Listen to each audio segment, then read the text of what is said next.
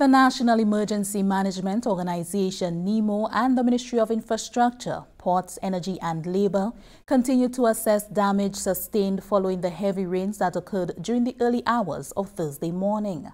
The rains were due to a combination of weather systems, a mid to upper level trough together with an upper level jet stream. The main access route between the north and south of the island, the Barre, was damaged, disrupting travel. Overnight teams worked to stabilize the section of the road in the aftermath of a landslide. Mark has that story. The Ministry of Infrastructure is spearheading an emergency response to a landslide that occurred along the Barre as a result of high-intensity rains early Thursday, April 29, 2021. Minister for Infrastructure Honorable Stephenson King, at a media briefing, said the situation is being managed as contractors are undertaking remedial works to bring relief to residents and commuters. So today, as you've been told, we are here.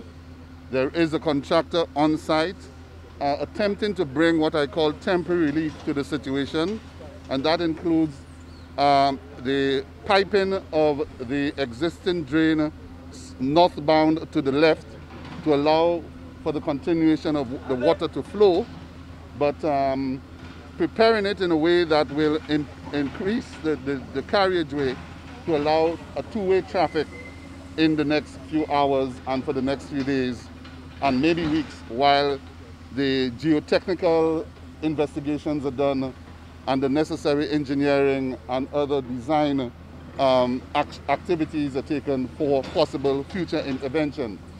Speaking to the seriousness of the situation, Deputy Chief Engineer in the Ministry of Infrastructure, Len Leon, says the landslide revealed erosion of the undercarriageway. The situation, he explains, requires further assessment to decide upon a permanent solution. However, plans are underway to mitigate the issue and allow flow of traffic. As you can see behind me, is works going on to extend the carriageway on the upper side of the carriageway. This is being done using crushed stone. We've already embedded Wasco pipes underneath to continuously have the surface runoff water being able to continue down the Barre. We are filling up right now with crusher run.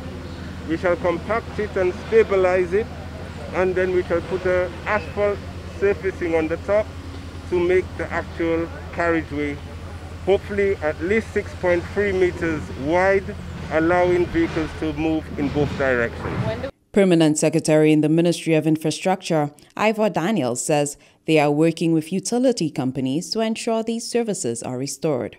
I believe the power is restored. The water supply, I do not believe that there's much of it going through here, but I think the other utilities like Flow perhaps are now trying to restore their own utility. But I think one of the critical ones, is electricity, it is energy. So that has been restored in this area, making it as safe as possible. Because we also need to maneuver, sooner or later, an excavator below there, and it has to maneuver very safely to ensure that we can restore the retaining wall. Superintendent of Police Elvis Thomas on the safety of pedestrians says there are mechanisms in place to accommodate emergency personnel and people traveling to and from work using a shuttle system. So what we are doing, we have persons on either points managing who comes in. Persons can walk to a certain point.